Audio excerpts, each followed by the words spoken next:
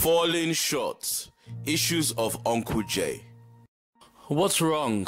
I asked Arusi, my then girlfriend, who I was driving home after spending an evening together. We went too far. I promised myself we won't go too far, replied Arusi, oozing an aura of confliction. There's no point crying over spilt milk. How can you claim to be a Christian and be so okay with the fact we slept together? I'm not okay with it. I'm just saying, rather than getting depressed about what happened, let's work on avoiding making the same mistake as a couple. Well, I'm not hanging out at your place again. If you feel that will help, no problem. I don't think that will help. Let's not forget that we tend to get hot and heated in the car. Maybe we shouldn't be alone, period.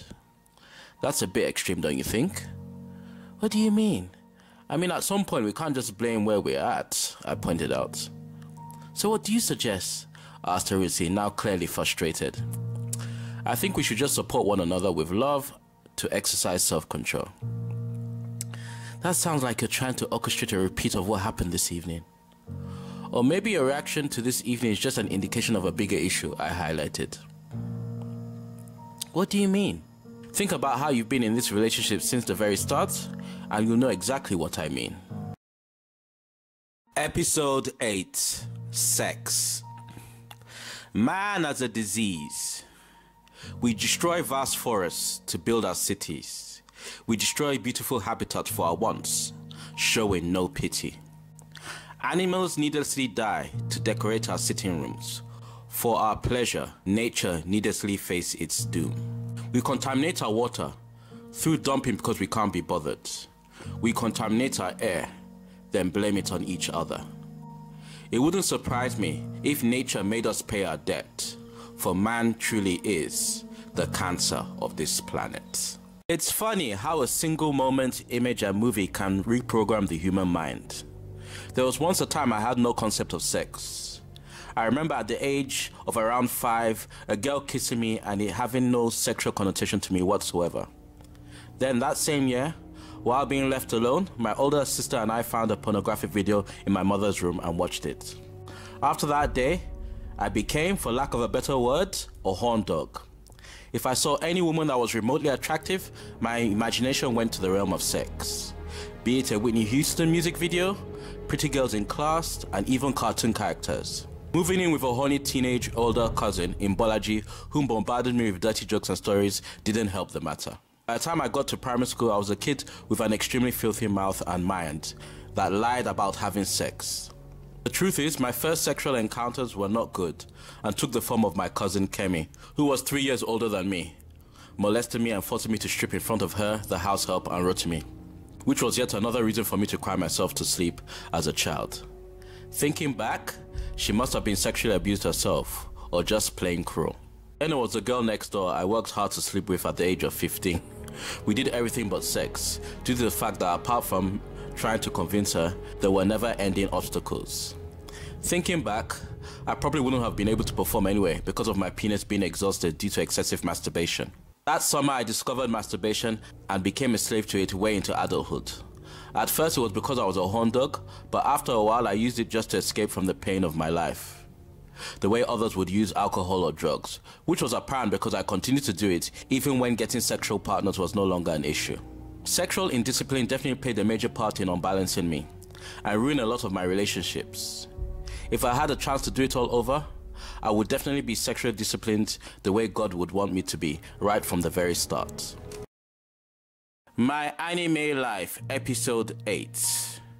Unsure of what she had witnessed, the young lady began to follow Jay for a whole day until they both ended up in the less desirable area of a nearby city. The young woman watched from across the street as Jay seemingly was about to enter a well-known brothel. "Why are you following me?" said Jay, now behind her. "How do you do that?" said the woman, who was so startled she fell while jumping backwards. "Does it matter?" responded Jay. The young lady in turn could only stare at him while still on the floor. "What's your name?" asked Jay, now offering her hand to help her up. "Anika," answered the woman as she took his hand to get to her feet. "Anika, why would you think it's safe for you to follow any stranger, let alone one displaying abilities you don't understand?" I was curious, I guess. Do you believe in God? What? Do you believe in God? Yeah, answered Annika quietly. Then you're aware that demons can take human form. So can angels. Which am I? Neither. How did you come to that conclusion? Around demons, one would have at the very least some kind of unsettling feeling. And with angels, there's always a constant peace around them. That's what I've heard anyway. What do you feel around me? Nothing. Nothing isn't necessarily a good thing. I see that now, said Annika, subtly referring to the brothel across the street. A judgmental stalker, what a paradox. I'm not a stalker, said the woman who has literally been following me for hours. In the way a zoologist would follow a Bigfoot or something. Okay, Indiana Jones, do you live around here? Why? It's late, and it would be unkind of me to leave you walking home by yourself. I live about an hour by foot. Okay. Are you going to use your thing to get me home? Actually, I was going to see if I could get you a cab. That's not necessary.